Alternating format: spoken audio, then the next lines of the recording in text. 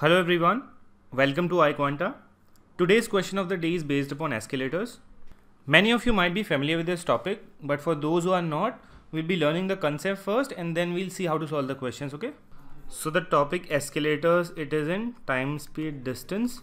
Now in time, speed, distance, only one formula is enough to solve all the questions, which is equal to distance equal to speed into time. Now when we talk about escalators, the concept of escalators is exactly similar to that of boat and streams. Now, what are the basics of boats and streams? Basically, we have a flowing stream and there is a boat which is flowing on that stream. Now, stream flows in a particular direction, so speed of the stream will be taken as S. But when we talk about the boat, it can either move in the direction of stream or it can travel in the opposite direction to that of the stream. So if the boat is flowing in the similar direction to that of the stream, if I take the speed of boat as B, then the net speed of the boat will be B plus S because it is flowing with the stream. So this is the speed when boat and stream are in the same direction, they are going in the same direction. If they are going in the opposite direction, the speed or the net speed of the boat will be taken as B minus S. This is when the boat and stream, they are moving in opposite directions. You will be learning all this in the upcoming sessions of iQuanta. So the concept of escalators is exactly similar. What do we do in escalators? In escalators, the escalator, it becomes the stream, okay? I hope this is clear. While the person who is traveling on that particular escalators, he is taken as the boat. So one thing that you might have seen in an escalator, that it has a certain number of steps on it. So that means the man who is on the escalator, he has to climb some certain number of steps. While we talk about boat and streams, the boat has to cross a particular distance, flowing with or opposite to the stream. So the distance in case of escalators, it is taken as steps. Now let us move ahead with the question. So the question given was, a man can walk up a moving up escalator in 30 seconds. The same man can walk down this moving up escalator in 90 seconds. Moving ahead, assume that his walking speed is same upwards and downwards. How much time will he take to walk up the escalator when it is not moving? So we have an escalator, there will be a certain distance that the man will travel. So let us assume that the distance is L or D, whatever. Now in the first line we were given that man can walk up a moving up escalator in 30 seconds. So that means man is also walking up and the escalator is also moving up. That means the escalator and man, they are moving in the same direction. That means the net speed will be added. Net speed of the man will be, let me assume speed of man as M, escalator as E. So while they are moving in the same direction, the man covers the escalator in 30 seconds, so time will be 30. This is basically distance upon speed equal to time, which is 30 seconds. So this is one equation that we get. Moving ahead, the same man can walk down. Now the man is walking down this moving up escalator, the escalator is still moving up in 90 seconds. So the distance will still be L. Now in this case, they are traveling in opposite direction. The man is walking down, the escalator is going up. So net speed of the man will be M minus E, and that is covered in 90 seconds. So this is equation number 2. So now we have two equations.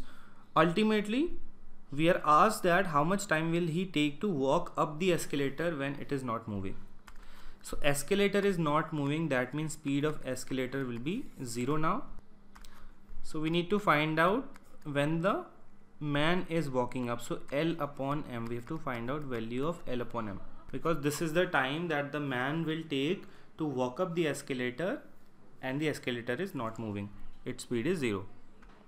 So using the first two equations, if I divide equation 1 by equation 2, so I'll be getting M minus E upon m plus e equal to 30 by 90 in the RHS, which will become 1 by 3.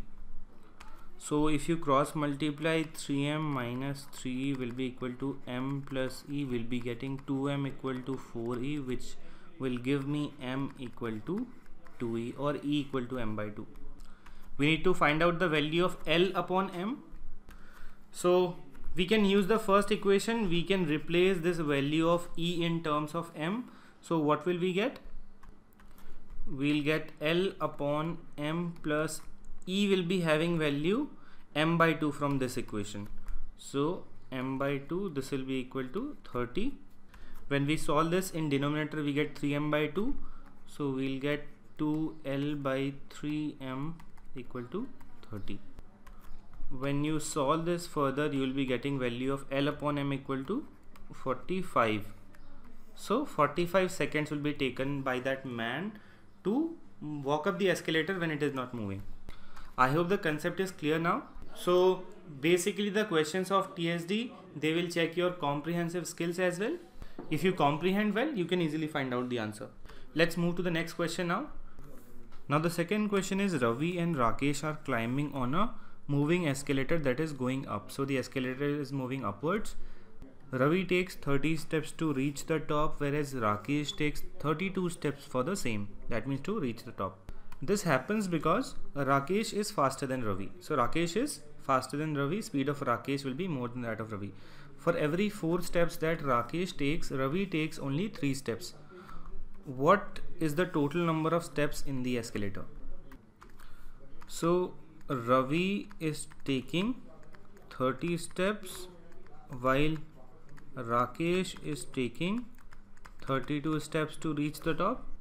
Now we were given here that for every 4 steps that Rakesh takes, Ravi takes only 3 steps. That means we can say that in 1 second Rakesh is taking 4 steps, then in that 1 second Ravi will take only 3 steps. So I can say that speed of Rakesh can be written as 4 steps per second, while the speed of Ravi can be taken as 3 steps per second.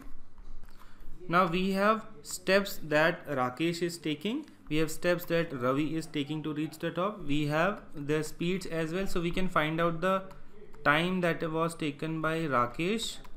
It will be distance by Rakesh, which is 32 steps, upon the speed of Rakesh, which is 4 steps per second. That means Rakesh will be taking 8 seconds to reach the top.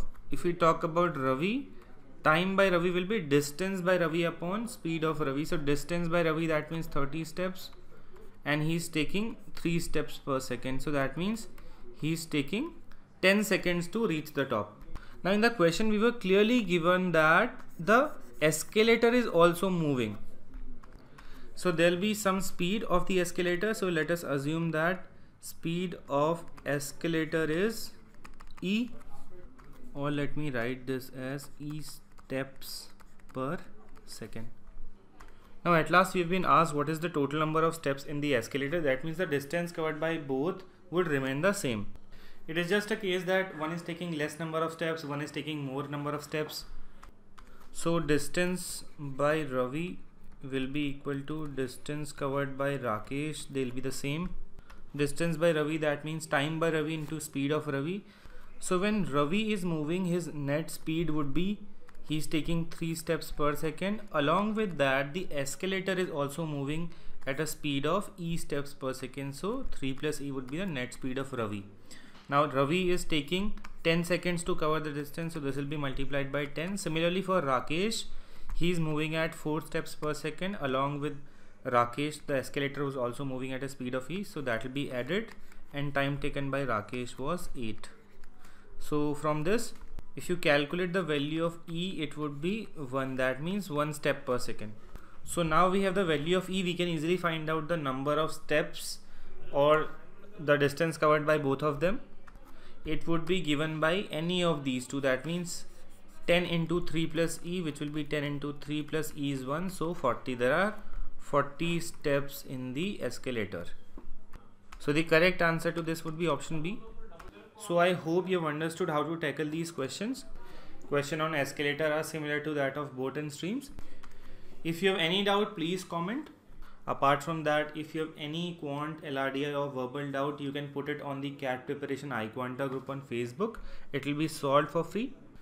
We are already putting one question per day on our YouTube channel with video solution. So if you want notifications for that, please subscribe to the channel.